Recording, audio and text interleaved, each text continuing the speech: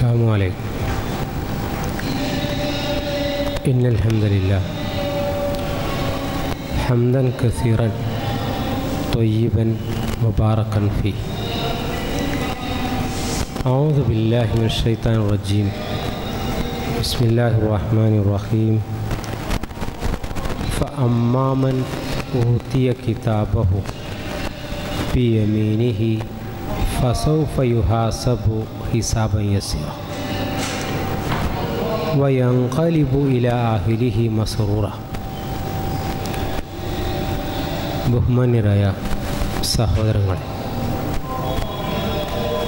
March മാസം ഈ പ്രാവശ്യം കടന്നു വന്നത് കടുത്ത ചൂടുമായിട്ടാണ്. പൊതുവെ മാർച്ച് മാസം കേരളത്തിൽ ചൂടിനേക്കാൾ ഉപരി പരീക്ഷാ ചൂടിൻ്റെ കാലമാണ്. ജീവിതത്തിൻ്റെ കടമ്പകളെക്കുറിച്ച് ഭാവി നിർണ്ണയിക്കുന്ന SSLC പരീക്ഷ, ഹയർ സെക്കൻഡറി പരീക്ഷയൊക്കെ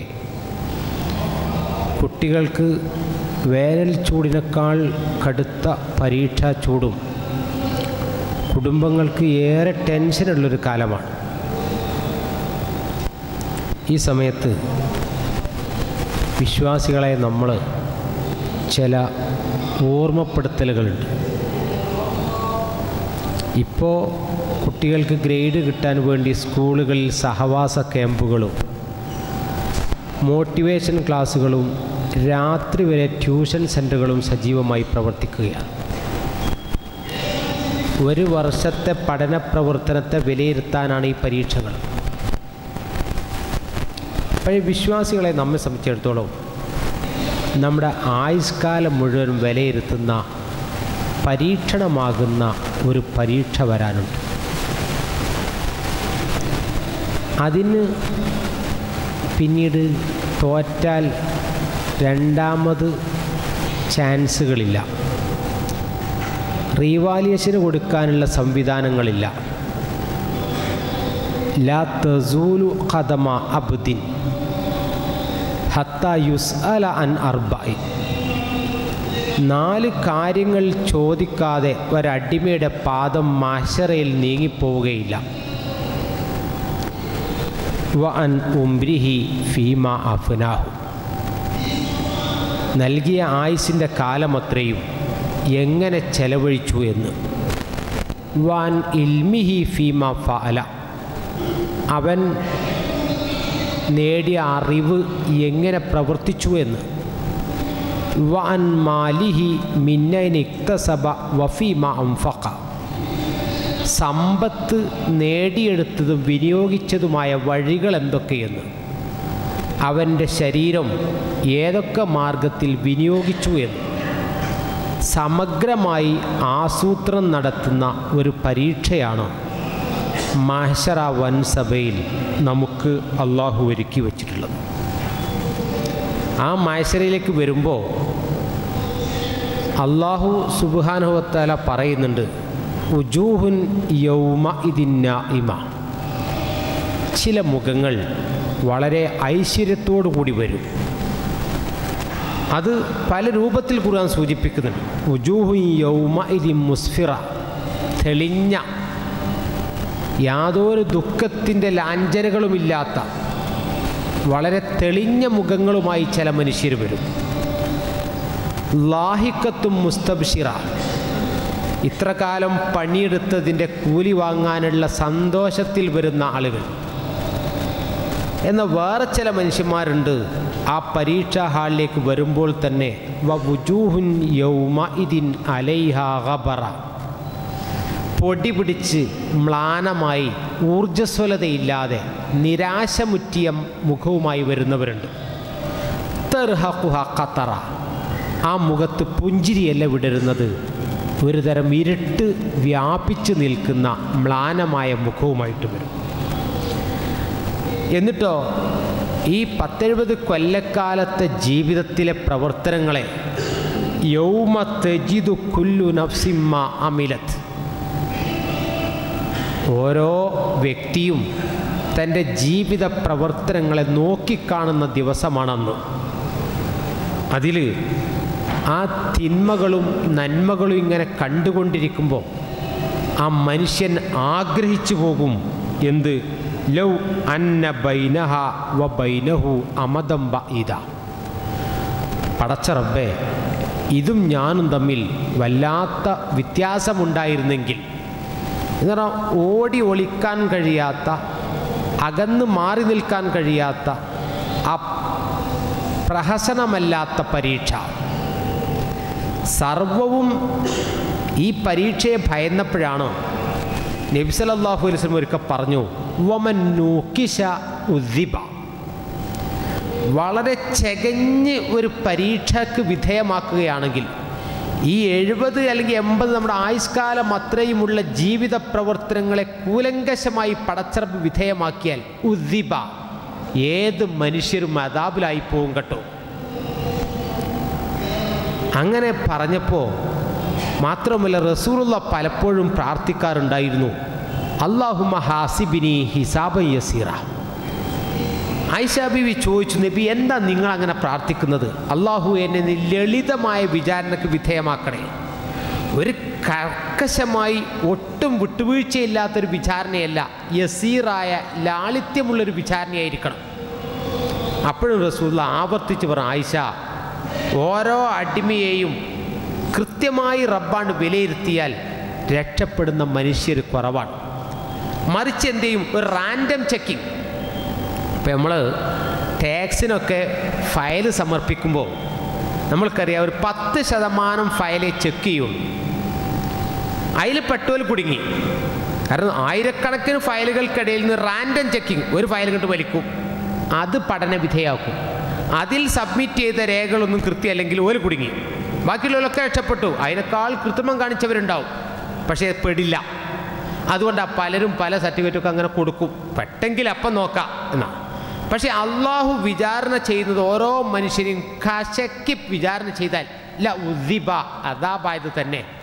എന്നിട്ടോ പടച്ച റബ്ബ് റസൂലുള്ളാഹി സ്വല്ലല്ലാഹു അലൈഹി വസല്ലം പറഞ്ഞു, ചില മനുഷ്യരോട് അള്ളാഹു ചോദിക്കും, ഫഅൽത കദാ വ കദാ, നീ ഇത് ചെയ്തിട്ടില്ലേ, ഇങ്ങനെ പ്രവൃത്തി നീ ചെയ്തില്ലേ? അപ്പോഴാണ് അള്ളാഹ് അറിഞ്ഞിട്ടുണ്ട് കേട്ടോ. ഞാൻ കരുതി അതിപ്പോൾ ഞാൻ കണ്ടില്ല, അപ്പോൾ അത് ചറിഞ്ഞില്ല. റസൂലുള്ളാഹി സ്വല്ലല്ലാഹു അലൈഹി വസല്ലം അള്ളാഹു പറയും, നീ ദുന്യാവിൽ അത് മറച്ചു വെച്ചു, ആരോടും ആ തിന്മയുടെ പേരിൽ അഹങ്കരിക്കാൻ പോയില്ല, അതുകൊണ്ട് ഞാനത് മറച്ചു വെച്ചിരിക്കുന്നു, അല്ല ഞാൻ നിനക്ക് പുറത്തു തന്നിരിക്കുന്നു. അങ്ങനെ വിട്ടുവീഴ്ചകൾ ചെയ്തും പലതിനെയും കണ്ടില്ലെന്ന് നടിച്ചും പലതും മാപ്പാക്കിയും ചെയ്തെങ്കിലേ മനുഷ്യർ രക്ഷപ്പെടൂ എന്ന് ഓർമ്മപ്പെടുത്തുന്നു റസൂലുള്ളാഹി സ്വല്ലല്ലാഹു അലൈഹി വസല്ലം. എന്നിട്ട് മാത്രവുമല്ല, അള്ളാഹ് പറഞ്ഞു, വിചാരണയൊന്നും നടത്താൻ ഈ പരീക്ഷയ്ക്ക് വേറൊരു പരീക്ഷാർത്ഥിക്ക് വേറെ നോക്കാൻ ഇൻവിജിലേറ്റർ വേണ്ട, വേറെ സംവിധാനങ്ങളൊന്നും വേണ്ട. ഇഖ്റ കിതാബക കഫാ ബിനഫ്സിക്കൽ യൗമ അലൈക ഹസിബ. അവനവൻ്റെ പ്രവർത്തന റെക്കോർഡുകൾ കയ്യിലെടുത്ത് തന്നു. കയ്യിൽ തന്നിട്ട് റബ്ബ് പറയും, ഇഖ്റ കിതാബ്, നിന്റെ രേഖ നീ വായിച്ചു നോക്ക്. കഫാ ബിനഫ്സിക്കൽ യൗമ, ഇന്ന് വിചാരണക്ക് നീ തന്നെ മതി. നീ നിന്റെ രേഖ നോക്കിയാൽ നീ രക്ഷപ്പെടുമോ അല്ല ശിക്ഷയിൽ അകപ്പെടുമോ എന്ന് നിനക്ക് തന്നെ ബോധ്യപ്പെടും, മറ്റൊരാളും വേണ്ടതില്ല. അപ്പം അങ്ങനെ കർക്കശമായി വിചാരണ ചെയ്യുന്ന റബ്ബ് ചില ഓഫറുകളും പറഞ്ഞു അവിടെ വിജയിക്കാൻ. ഒന്ന് സൂറത്ത് അന്നാമിലെ 160-ാമത്തെ വചനം, മൻ ജാ ബിൽ ഹസന, നമ്മളൊരു നന്മ ഈ ജീവിതത്തിൽ ചെയ്താൽ ഫലഹു അശറു അംസാലിഹ, ചുരുങ്ങിയത് 10 പ്രതിഫലം റബ്ബ് തരും. നമ്മുടെ നിയ്യത്തനുസരിച്ച് ചിലപ്പോൾ 7, 70, 700 ഒക്കെ ആവാം. നമ്മൾ ജീവിതത്തിൽ ഈ തിരക്കുകൾക്കിടയിൽ ഒരു നന്മ പ്രവർത്തിച്ചു കഴിഞ്ഞാൽ അള്ളാഹ് പറഞ്ഞു അതിന് 10 പ്രതിഫലമുണ്ട്.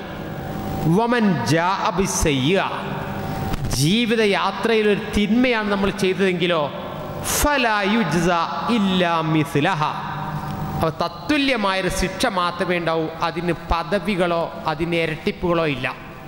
എത്ര കടുത്ത അപരാധം സംഭവിച്ചു പോയാലും ഒരു തിന്മ ചെയ്തതേ റബ്ബ് രേഖപ്പെടുത്തൂ, അതിന് 7, 70, 700 പദവികൾ ഉയർത്തിത്തരില്ല. നന്മകൾ ചെയ്താലോ എമ്പാടും പദവികൾ റബ്ബ് ഉയർത്തിത്തരികയും ചെയ്യും എന്ന് പറഞ്ഞു. അതൊരു ഓഫറാണ്.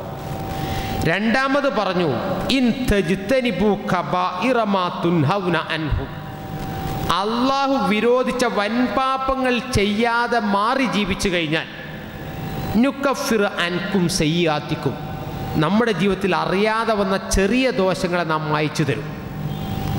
അറിഞ്ഞുകൊണ്ട് നമുക്ക് പറയാൻ കഴിയുമോ അള്ളാഹ് വിലക്കിയൊരു ഹറാമ് ഞാൻ ഇതുവരെ അറിഞ്ഞുകൊണ്ട് ചെയ്തിട്ടില്ല, അള്ളാഹ് ഹറാമാക്കിയൊരു സംഗതി, പ്രവാചകൻ നിഷിദ്ധമാക്കിയൊരു സംഗതി എൻ്റെ ജീവിതത്തിൽ അറിഞ്ഞുകൊണ്ട് ഞാൻ ചെയ്തിട്ടില്ല എന്നൊരാൾക്ക് പറയാൻ ധൈര്യം കാണിക്കാൻ കഴിയുമെങ്കിൽ അള്ളാഹു പറയുന്നു നുകഫിർ അൻകും സയ്യാത്തിക്കും. എന്നാൽ തന്നെ ജീവിതത്തിൽ നമ്മൾ അറിയാത്തതും ഗൗനിക്കാത്തതുമായ ഒരുപാട് ദോഷങ്ങൾ വേറെയുണ്ട്. ആ ദോഷവശങ്ങളെ അള്ളാഹു തആല മാപ്പാക്കി തരും. എന്നിട്ടോ വനുദ്ഖിലുക്കും മുദ്ഖലൻ കരീമ, മാന്യമായ പ്രവേശന കവാടത്തിൽ അഥവാ സ്വർഗത്തിൽ അവരെ പ്രവേശിപ്പിക്കും. ഇത് രണ്ടും അള്ളാഹു പറഞ്ഞപ്പോൾ റസൂലുള്ളാഹി സ്വല്ലല്ലാഹു അലൈഹി വസല്ലം വിശദീകരിച്ചുകൊണ്ട് പറഞ്ഞു, നമുക്ക് എപ്പോഴും പ്രതീക്ഷ നൽകുന്ന ഒന്ന്, ഇന്നല്ലാഹ കതബൽ ഹസനാതി വസയ്യിഅ, അള്ളാഹു നന്മകളും തിന്മകളും രേഖപ്പെടുത്തി വ്യക്തമാക്കി തന്നു. എന്നിട്ട് എന്ത് ചെയ്തു? അള്ളാഹു ഒരു ഓഫർ നൽകി. ഫമൻ ഹമ്മ ബി ഹസനത്തിൻ, ജീവിതത്തിലൊരു മനുഷ്യൻ നന്മ ചെയ്യാൻ ലക്ഷ്യം വെച്ചു, പക്ഷേ ഫലം യഅമൽഹ, ചെയ്യാൻ കഴിഞ്ഞില്ല. ഇപ്പം ഈ വർഷം ഹജ്ജിന് പോകണമെന്ന് തീരുമാനിച്ചു, അതല്ലെങ്കിൽ മറ്റു വല്ല നന്മകൾക്കും തുടക്കം കുറിക്കണം ആഗ്രഹിച്ചു, പക്ഷേ ചെയ്യാൻ അവൻ്റെ സമയം അനുവദിച്ചില്ല. അതിനുമുമ്പ് ആൾ മരിച്ചു പോവുകയോ പ്രതിസന്ധിയിൽ അകപ്പെടുകയോ ചെയ്തു പോയി. റസൂലുള്ളാഹി സ്വല്ലല്ലാഹു അലൈഹി വസല്ലം പറഞ്ഞു, അങ്ങനെ വന്നാൽ കതബഹല്ലാഹു ഇൻദഹു ഹസനതൻ കാമില, പടച്ച റബ്ബ് അവന് നന്മ ചെയ്തതായിട്ട് രേഖപ്പെടുത്തും. നമ്മുടെ പരീക്ഷയിൽ വിജയിക്കാൻ പടച്ച റബ്ബ് നൽകുന്ന ഒരുപാട് പരിഹാരക്രിയകളാണ്. ഇനി നന്മ ചെയ്തു എങ്കിൽ അവരുടെ നിയ്യത്തനുസരിച്ച് ഒട്ടനവധി പദവികൾ അതിന് അധികരിപ്പിച്ചു കൊടുക്കുകയും ചെയ്യും. ഇനി ജീവിതത്തിൽ ചില അനുഭൂതികൾ തേടിയ സമയങ്ങളിൽ ഒരു തിന്മ ചെയ്യാൻ മോഹമുദിച്ചു മനസ്സിൽ, ഒന്ന് ചെയ്താൽ എന്താ? ഈ സാമ്പത്തിക ഞെരുക്കമുണ്ടാകുമ്പോൾ കൈക്കൂലി വാങ്ങിയാൽ എന്താ?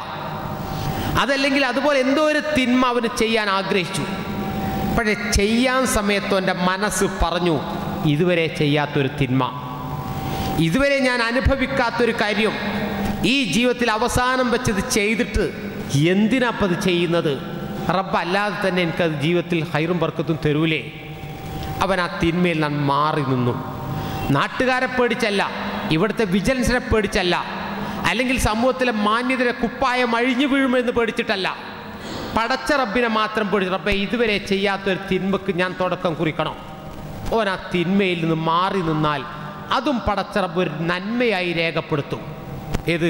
തിന്മ ചെയ്യാത്തൊരു മനസ്സിന് ഒരു പാരിതോഷികമായി പടച്ച റബ്ബ് ഒരു നന്മ രേഖപ്പെടുത്തും. ഇനി ജീവിത സമ്മർദ്ദത്തിൽ ആ തിന്മ ചെയ്തു പോയാലോ, എത്ര കടുത്ത തിന്മയാണെങ്കിലും അതിന് തക്കതായൊരു ശിക്ഷയല്ലാതെ അതിന് അല്ലാഹു തആല അധികരിപ്പിച്ച് നൽകുകയില്ല എന്നും ഓർമ്മപ്പെടുത്തി. അതുകൊണ്ടാണ് നമ്മൾ അറിയേണ്ടത്, വിശ്വാസി ഓർക്കേണ്ടതും എന്ത്?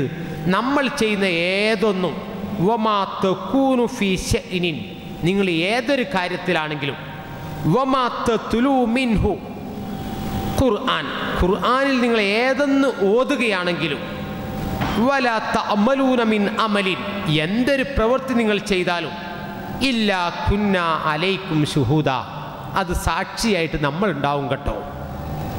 ഇതാണ് ആ പരീക്ഷയിൽ വിജയിക്കാൻ നമുക്ക് വേണ്ടുന്ന കൈമുതൽ. ജീവിത വ്യവഹാരത്തിൽ നമുക്കെപ്പോഴും ഓർമ്മയുണ്ടാകേണ്ടത്, അല്ലാഹുവേ നീ സാക്ഷിയാണല്ലോ, നീ കാണുമല്ലോ, നീ പ്രവർത്തനം ഇവിടെ മറ്റാരും അറിയുന്നില്ലെങ്കിലും വേറൊരാളും ഇത് കാണുന്നില്ലെങ്കിലും എൻ്റെ ഈ മാന്യതയുടെ കുപ്പായം അഴിഞ്ഞു വീഴാൻ ഒരു സാധ്യതയില്ലെങ്കിലും പടച്ച റബ്ബേ നീ സാക്ഷിയാണല്ലോ. ഈ ഭൂമി എനിക്കെതിരെ സാക്ഷി പറയുമല്ലോ. തുഹദ്ദിസു അഖ്ബാറഹ, ഭൂമി അതിൻ്റെ വാർത്തകൾ പറയും. ഇന്ന സ്ഥലത്ത് വെച്ച് ഇന്ന അടിമ ഇന്നത് പ്രവർത്തിച്ചിരുന്നു എന്ന് നമുക്കെതിരെ വിളിച്ചു പറയല്ലോ. അതിൽ നിന്ന് എനിക്ക് മാറാൻ കഴിയില്ലല്ലോ എന്ന ബോധ്യം ഒരു മനുഷ്യനെ നൽകുമ്പോൾ സ്വാഭാവികമായും ആ മനുഷ്യൻ നന്മയിലേക്ക് തിരിയാൻ പാകപ്പെടും. അതുകൊണ്ടാണ് നമ്മുടെ വിചാരണ എളുപ്പമാവാൻ ഖുർആൻ പറഞ്ഞു, ഫഅമ്മാമൻ ഊതിയ കിതാബഹു ബിയമീനിഹി, വലത്തേതിൽ ഗ്രന്ഥം നൽകപ്പെട്ടു കഴിഞ്ഞാൽ ഫസൗഫ യുഹാസബു ഹിസാബൻ യസീറ, അവനാണ് ലളിതമായ വിചാരണക്ക് വിധേയരാവുക. അവൻ ആ വിചാരണ കഴിഞ്ഞ് അവൻ്റെ കുടുംബത്തിലേക്ക് സന്തോഷപൂർവ്വം മടങ്ങിച്ചെല്ലും, ആഗ്രഹിച്ചത് നേടിയെടുക്കാൻ കഴിഞ്ഞ സംതൃപ്തി. എന്നാലോ അമ്മാമൻ ഊത്തിയ കിതാബഹു വറാ ലഹ്രിഹി, തൻ്റെ മുതുകിലൂടെ വലിച്ചെറിഞ്ഞ് ഗ്രന്ഥം കിട്ടുന്ന ആളുകളോ ഫസൗഫയദു സുബൂറ, അവർ നാശമേ എന്ന് വിളിച്ചു പറയും. വയസ്ലാ സഈറ, അവർ ജ്വലിക്കുന്ന നരകത്തിൽ കത്തി എരിയുകയും ചെയ്യും. ഇന്നഹു കാനഫി അഹ്ലിഹി മസ്റൂറ, അവൻ അവൻ്റെ ഇഹലോക ജീവിതത്തിൽ ഉന്മാദത്തിൽ അടിപ്പെട്ട് ജീവിച്ചു പോയവനായിരുന്നു എന്നാണ്. അപ്പോൾ ഇവിടെ ആനന്ദങ്ങളുടെ കവാടങ്ങൾ മുമ്പിൽ തുറക്കുമ്പോഴും ആസ്വാദനത്തിൻ്റെ മേഖലകളുടെ രമിച്ചുകൊണ്ടിരിക്കുമ്പോഴും നമ്മൾ അറിയണം, ഈ പരീക്ഷകൾക്ക് ഇനിയും ചാൻസുകളുണ്ട്. ഇവിടെ നടക്കുന്ന ജീവിതത്തിൽ എത്ര വലിയ പരീക്ഷകൾക്കും ഈ ബെറ്റർമെൻറ്റുകളുണ്ട്. പരലോകത്ത് നമ്മുടെ ജീവിതത്തിൽ നേരിടാനുള്ള പരീക്ഷ അത് പിന്നീട് ചാൻസ് ഇല്ലാത്തതും ആവർത്തിക്കാൻ അവസരമില്ലാത്തതുമാണ്. അവിടെ ഖിന്നനായി വിരൽ കടിച്ച് നിൽക്കുന്നൊരവസ്ഥ വരുന്നതിന് മുമ്പ് വിജയശ്രീലാളിന് മുന്നോട്ട് പോകേണ്ടതുണ്ട്, ജേതാവാകേണ്ടതുണ്ട്. അതിന് ജേതാവാകാൻ പടച്ച റബ്ബ് നിശ്ചയിച്ച ഉപാധികളിലൂടെ ജീവിതം ക്രമീകരിച്ച് യഥാർത്ഥ മുത്തഖീങ്ങളും മുവഹിദീങ്ങളുമായി ജീവിച്ച് മരിക്കാൻ നാം ശ്രമിക്കുക, പ്രവർത്തിക്കുകയും പ്രാർത്ഥിക്കുകയും ചെയ്യുക. പടച്ച റബ്ബ് കബൂൽ ചെയ്യുമാറാകട്ടെ. അല്ലാഹുമ്മ ഗ്ഫിർ മുഅ്മിനീന വൽ മുഅ്മിനാത്ത് വൽ മുസ്ലിമീന വൽ മുസ്ലിമാത്ത് വൽ അഹ്യാഇ മിനൽ അംവാത്ത് ഇന്നക മുജീബു ദഅവാത്ത് വയാ ഖാദിയൽ ഹജാത്ത്. അല്ലാഹുമ്മ അജ്ർനാ മിനൻ നാർ, അല്ലാഹുമ്മ അജ്ർനാ മിനൻ നാർ, അല്ലാഹുമ്മ അഹ്യിനാ അലൽ കിതാബി വസുന്ന وأمتنا مع الإيمان والتوبة.